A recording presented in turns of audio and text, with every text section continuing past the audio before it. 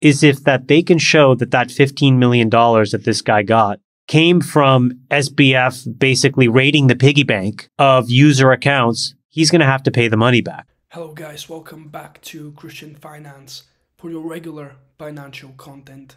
And today we'll be covering what Chamath Palihapitiya, as well as really all the all-in podcast guys have to say about FTX, Sam Bankman-Fried, as well as Kevino'leary, and what they think happened and what they think should happen. And of course, I'll give you my own personal perspective on what's going on as well. Is if that they can show that that $15 million that this guy got came from SBF basically raiding the piggy bank of user accounts, he's going to have to pay the money back. The people covering for SBF, it continues to be an absolute joke. And yeah, I agree with Chamath, the money really should be given.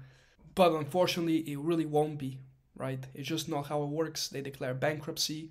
Now at most, people that invest their money there and now lost it might get back pennies on the dollar, if anything. That's just how it works, unfortunately. Same thing with Celsius, Voyager, Blockify. Any of these exchanges, you have any money on it, the best you're going to get is pennies on the dollar. And I do keep emphasizing this quite regularly, guys. Not your keys, not your crypto. All your long-term crypto investments really should be on a cold storage wallet. And really the two best options are the Trezor and the Ledger. I personally like and use the Ledger, but either or will work. I'm not going to put a link for it to get paid on it. I just want to let you guys know, use it. Yes, it'll cost you $100 or so. And yeah, you're going to have to spend a bit of time learning how to use it. But at the end of the day, next time a crypto exchange falls, you're not going to be one of those guys that is potentially going to lose all their money or almost all their money, right? So in the grand scheme of things, it really is a small price to pay at the end of the day. Yeah, and as far as Kevin's concerned, I 100% agree with Chamath and think that he should pay back the money, the $15 million that was given to him. And I mean, Kevin did say that he lost the money that FTX gave to him, but did he really, was it given to him in an FTT token, or was it given $15 million in a bank transfer, right? That's a question that we don't know. Because if it's on the exchange, then he really did lose it. But if it was just bank transfer to him, then he walked away with $15 million on top to promote a product and exchange to you guys that was fraudulent, managed poorly, and is now currently bankrupt. And this guy is supposed to be a great investor and someone that people look up to. For what?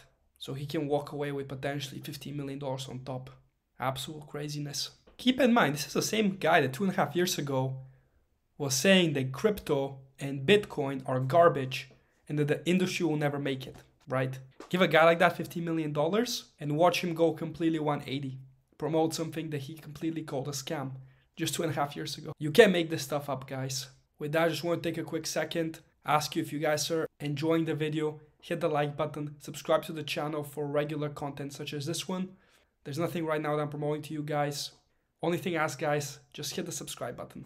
And yeah, I mean, despite all the craziness that occurred in the last month or so with FTX, for example, the Bitcoin price has not changed. And that just goes to show you that an exchange falling or multiple exchanges falling that are centralized and non-regulated does not infuse the idea of decentralization and what Bitcoin stands for, especially in these times that we're living in right now. Remember, guys, it's not financial advice. Do your research, make sure it's a high conviction play first. But Bitcoin, crypto, it's all here to stay. Most of altcoins not, but Bitcoin, it's here to stay. What I always recommend to you guys before you invest, make sure you have an emergency fund of at least $1,000. Do your research, make sure whatever you're investing in is a high conviction play. And if you're going to invest in something like Bitcoin, right now is a good time in the grand scheme of things. The price is a quarter of the price compared to where it was a year ago. If it's money you're going to need in the next 5 years, don't invest it. Otherwise, once again, if you've done your research and it's a high conviction play for you guys and the price is down, that is statistically the right time to buy and hold. With that, guys, the video is over. Let me know what you think down below. Let me know what other similar content you'd like me to do next in the financial space. Once again, subscribe to the channel, guys. It does help out. And as always, stay diversified.